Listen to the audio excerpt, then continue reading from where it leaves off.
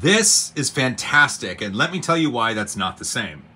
That's the Bambu X1 Carbon, and yes, you can print carbon fiber with it, but it's chopped carbon fiber. It's carbon fiber bits added to material, and then that material is extruded through the nozzle, so that chopped carbon fiber is going to give it a little bit more stiffness, but it's going to not give it more strength. In fact, it might reduce the strength because it's an additive to the virgin material, and it's a pollutant in the material. So while it might give it some properties, it's not going to add to the strength of the part, not one bit.